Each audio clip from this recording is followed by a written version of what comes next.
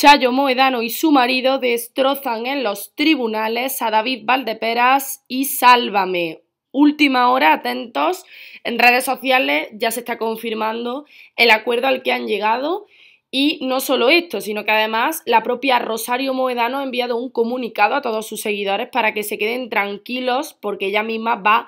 a informar sobre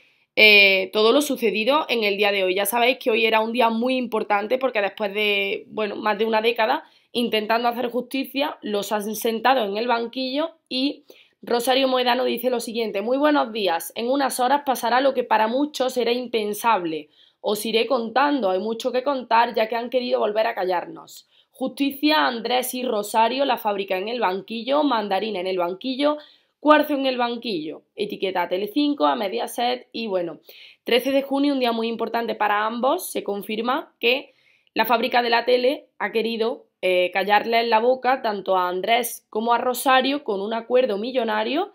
que consiste precisamente en aceptar en todo momento la pena impuesta y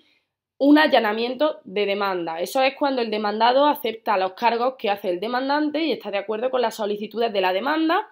y cuando esto ocurre el proceso judicial finaliza. El demandado puede allanarse de forma total, que consiste en aceptar totalmente las solicitudes del demandante, y esto habría sido precisamente lo que han hecho en la fábrica de la tele, teniendo en cuenta toda la repercusión que iba a tener este caso tan mediático que llevaban años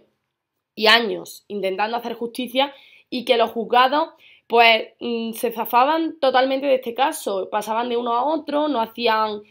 absolutamente nada porque esta familia pudiera vivir tranquila después de un delito que yo creo que es bastante grave, enseñar la ficha policial de una persona, sobre todo mintiendo, porque en este caso pues Andrés Fernández no tenía ningún tipo de delito. Y bueno, ya sabéis que esto ha sucedido en reiteradas ocasiones, son uno de los tantos perjudicados por la operación Deluxe, que ahora salpica a Jorge Javier Vázquez, que ahora salpica a Gustavo González y a toda esta gente de Sálvame. Veremos a ver si no hay más implicados. Ahí está Belén Esteban, María Patiño, ya sabéis todos los colaboradores que hay, pero bueno,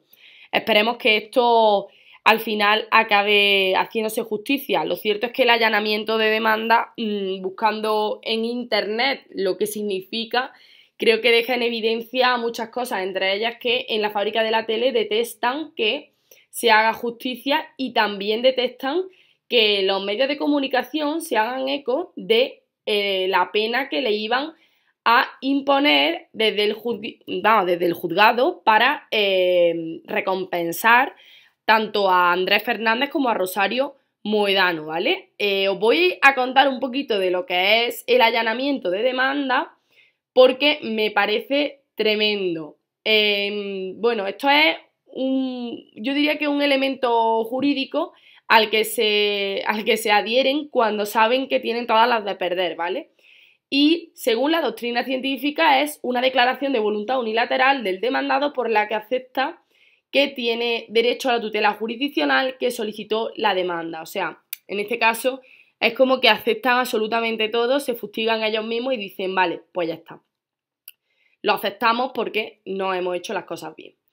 Así que esta es la última hora. Bueno, no se procederá a la imposición de costas salvo que el tribunal aprecie mala fe en el demandado, así que es lo único que persiguen, quitarse en todo momento de pagar en los juzgados y sobre todo quitarse de la repercusión mediática que van a tener todas estas cosas que están ocurriendo ahora mismo. Así que bueno, os iremos contando, pero bueno, la última hora es un acuerdo millonario, un allanamiento de la demanda y bueno, suscribiros al canal, nos vemos en los próximos vídeos con noticias tan interesantes como esta.